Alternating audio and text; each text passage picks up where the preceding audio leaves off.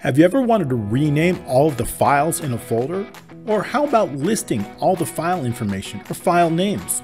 Hi, this is Randy with Excel for Freelancers, and today I'm going to show you an incredible solution that uses Excel VBA to do just that and a whole lot more. What used to take hours will now take seconds when we put VBA automation to the test in working with files inside a folder. It's going to be a great training, so let's get started.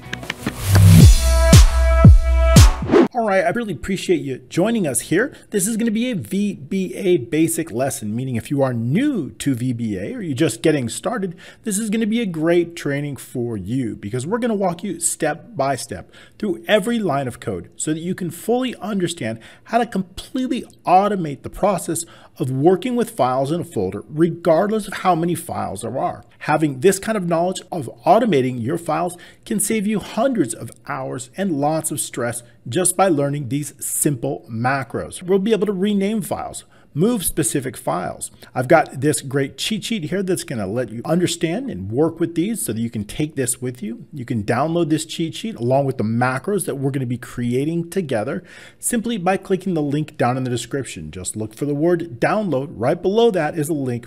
All you need to do is click that, put your name and email, and I'm going to get this template sent right over to you. If you do like these trainings, I create them twice a week. In fact, these VBA basic trainings are every single Saturday, and every Tuesday we do comprehensive application development. So I do hope you will subscribe and click the notification icon bell. I'll make sure to let you know when I create these trainings, and I've already got hundreds, over 400 videos covering every type of VBA and application development. I've got thousands of hours available to you right here on YouTube. If you want to go beyond that and you want to learn faster, I do have an incredible Ultimate VBA Developers library for you. That's got over 500 macros that will 10x your application development and allow you to create them much faster, much easier with less headaches because I've done all the hard work for you by assembling all of the macros you're going to need into a single library. So I hope you grab that. That's the Ultimate Developers VBA library, and I'm going to include the link down below. All right, let's get started on this training because I've got a lot to cover. And what we're going to do is we're going to take a folder, and I've got a folder here on my desktop, and we're going to work with that. Let's just say use this AI pictures. And so I've got a bunch of pictures in here. I've got a few other file types in here, and I might want to do some things with it. So what we're going to do is we're going to write a simple macro that's going to allow us to loop through all the files in this specific folder.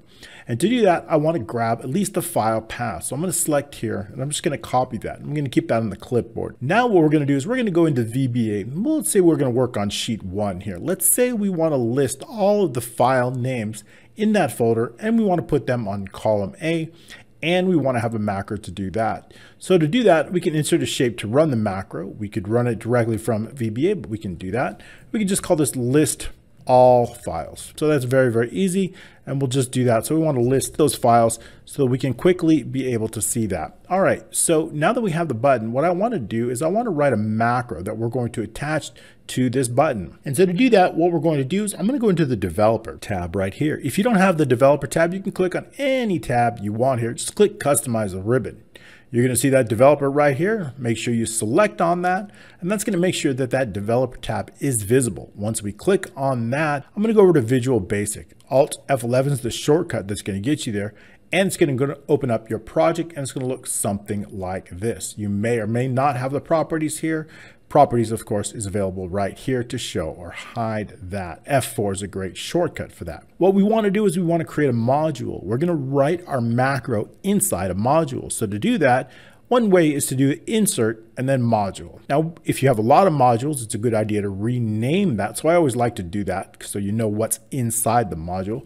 And we'll just call it file loop macros. You can call it anything you want. That way, when you develop larger projects, you know exactly what type of macros are inside this module. We can close that out. We're going to write our first macro. And the idea is I want to loop through all of the files in the folder. And let's say I simply want to list the names and I want to put them in column A. So we're going to write a subroutine called sub loop through files in folder. We can create more description, but I get it. So we're just going to write a comment loop through all of the files in a specific folder and list the file names. This is a relatively simple macro. We're going to dimension some variables, two variables. One is the folder path. That's the folder path that we copy to the clipboard. And it's going to be a string variable. So we're going to write in string. We also want the file name. Now the file name is just simply the name of the file, like picture101.png. That is also going to be a string variable. Now what we want to do, let's say we're going to loop through these particular files and we want to store them inside the rows in column A. So it's going to go, the first one's going to be in A1, the second one's going to be in A2, and so on and so forth. So to do that, I need to keep track of the row number. So we're going to dimension the row number as a long variable, which is a whole number. And also what I want to do is if there's any data in column A1, I want to clear that data. And that means if I run the macro the first time, it's going to list all the files.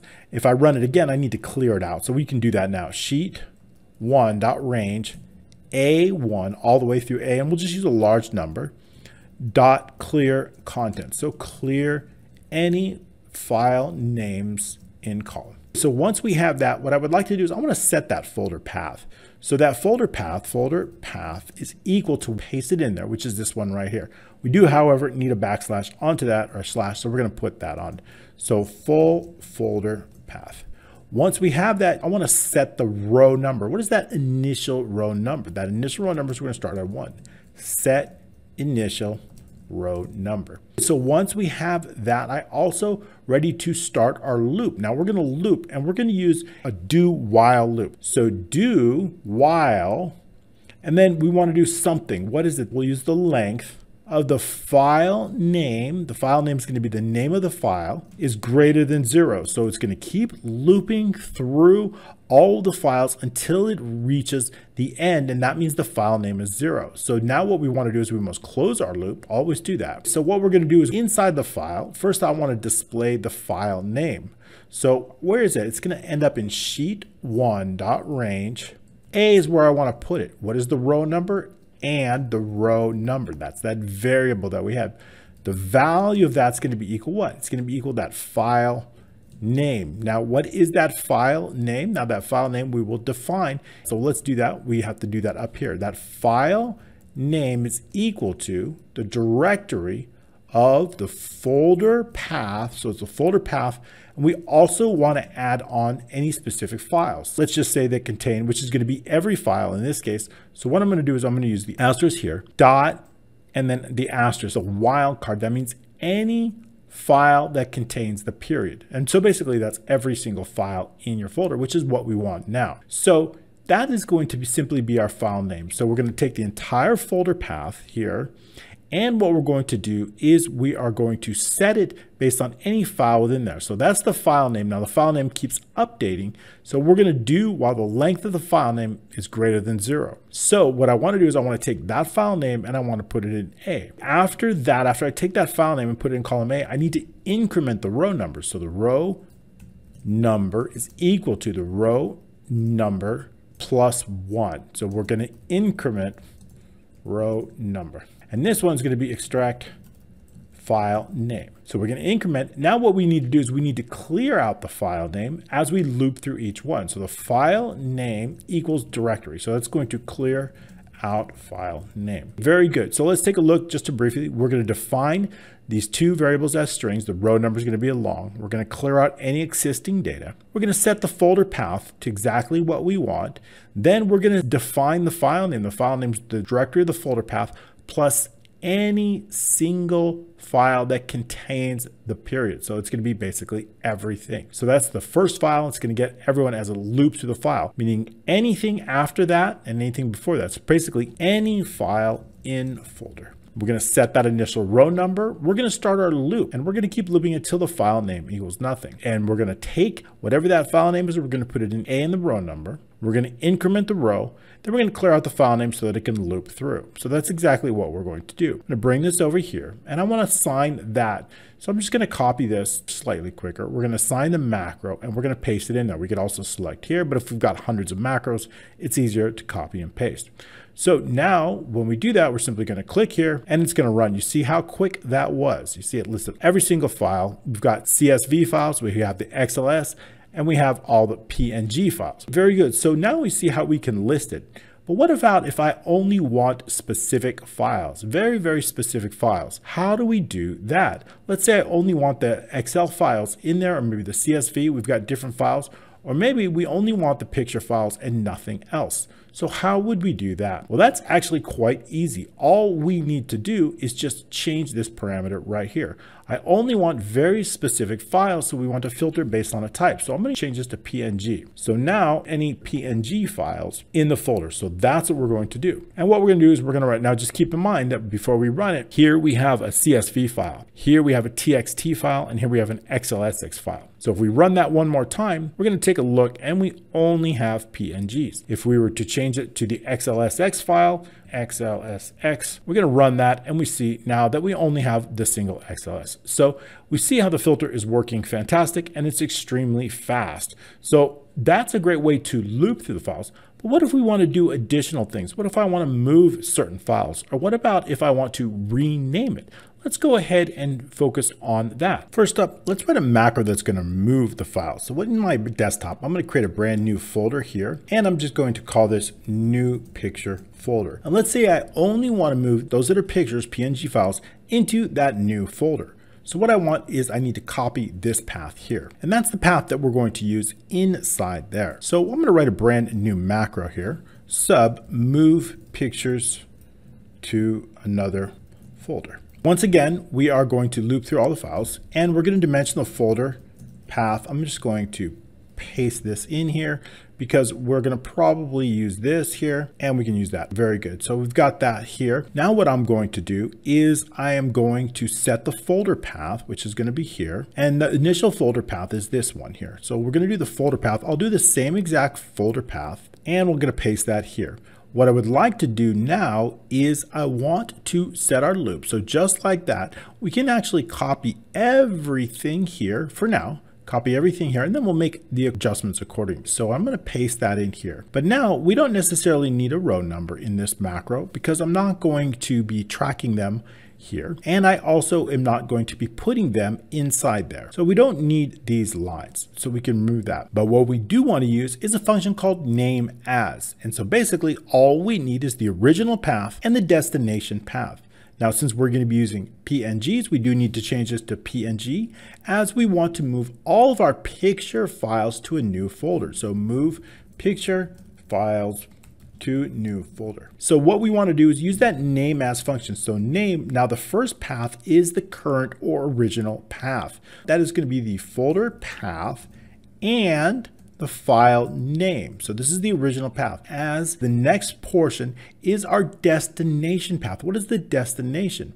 So the destination is right here. We've already got it here. So we're just going to bring this up. And this is our destination. And of course, we do need to put on the backslash here. And now what we want to do is the file name. So in this instance, we are setting our original file path, determining the file name. We're going to run a loop just as we did before. We do need to clear this out just as we have here. We're going to take its existing path and we're going to rename it to the new path, which is here. And all we need to do is simply run that macro or use F5. Let's take a quick look at the folder now. It's empty here. So as soon as we run it, let's do this in the background here so we can see it happening. So as soon as we run that macro here, all of the files come here. So we see only those PNGs. Everything is now in it. If we look back in our desktop here and we look back in our pictures here, we see that we only have the files that do not contain that. So only the non-PNG files are left in our folder, and we have moved everything over into our new folder here, which is our new picture folder here. And we look in that and we see our new picture folder now contains all of the pictures and only those pictures and nothing else. So here we've seen now how we can not only move the files, but we can actually move selected file types. So we don't necessarily need to move all. Very good. But what if I decide I want to rename these files? Let's try this again. I'm going to use Control A, Control C. I'm going to go back and I'm going to paste these in here and I'm going to put them back in here. So we can see they're all back in here as we move. Now what I'm going to do is I'm going to go inside and I'm just going to clear it out. What I would like to do is I'd like to rename these. Maybe I want to add something onto that name, or maybe I want to give them unique names. So I'm going to delete them. Not only do I want to move them, I want to rename them. So how can we do that? Well, once again, we can use the name as function, and instead of the original file name, we can append that. If we we want to give them unique names. So how would we do that? So the file name, of course, is defined here, but what I want to do is I want to rename. So let's do something like this. So what I'm going to do is I'm going to dimension here, let's just say our file number as long. So we've got a long variable, and we're going to set the initial file number equal to 1. So that's our initial file. Now what we want to do is, instead of the file name, I want to give them a distinct name. And instead of moving them, I want to actually copy them to another folder. So how would we do that? And for that, we can use the file copy function. So in this case, what I'm going to do is I'm going to change this to, in fact, I want you to have both macros, right? Not just the one. So I'm going to copy this here, and then we're going to paste it in here. And this one, we're going to have copy pictures to another folder and rename. So it's a little bit different, and rename. So now instead of the name as, we are going to use the file copy command. So the file copy here, if we see this, we have the source and then the comma and then the destination. So not using as, we're using the comma. So now we're going to copy them from this folder. We are going to paste them into this folder, but I do want to rename them. So what is the destination? In this case, I want to use something a little bit different. I'll use picture and our picture number. So we'll do file number and .png. Very good. So that's exactly how we do. Once again, we're setting the folder path, the file name. We're going to use the file copy command. We're going to the source. We're going to put them in the destination, and we're going to be very specific about the path.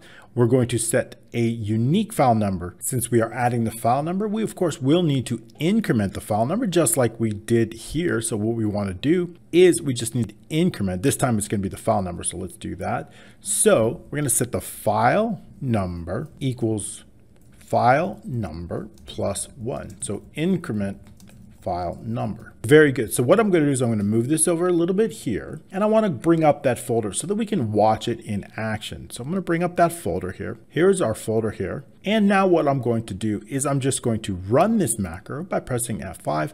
And what it's going to do is going to copy all the files over, giving them very specific names as it does. Instead of actually moving them, we're actually copying them over. If we look back in our original folder, we see that we still have the original pictures with their original names. So in this case, we have actually moved them over. We could do that very easily. Now, let's say we don't have a new folder. Here we've done the new picture folder, but let's add it using VBA and do all of that. So instead of new picture folder, I'm going to just delete this folder here. And I want to create that new folder directly inside this path. So I want to go into the desktop here, and I want to actually create that folder. So how do we do that? What I'm going to do is I'm going to copy this here and go back into the desktop here. Now what I would like to do is I would like to add that brand new folder directly inside using VBA. So how do we do that? We use the make directory command. So MK, and then we're going to use directory. And then what is the directory that we're going to be creating? What is that path?